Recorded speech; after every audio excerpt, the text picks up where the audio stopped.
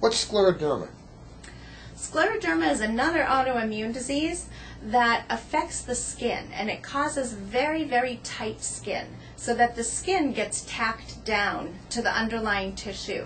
And when you look at it, the skin becomes very tight, almost like you put saran wrap over the skin and pulled on it.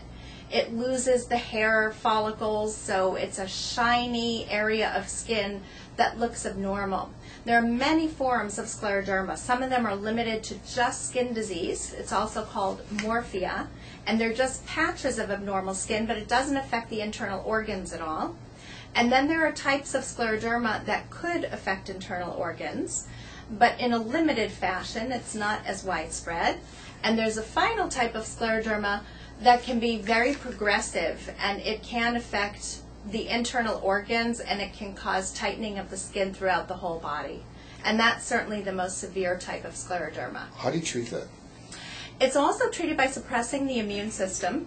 So we give medications that try to stop the immune system from attacking the body.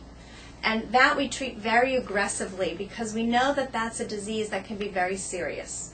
Again, if it's the mild form, only affecting the skin, very different types of medicine than if it's the systemic form. Is any particular age more likely you'll see it than any other age in pediatrics?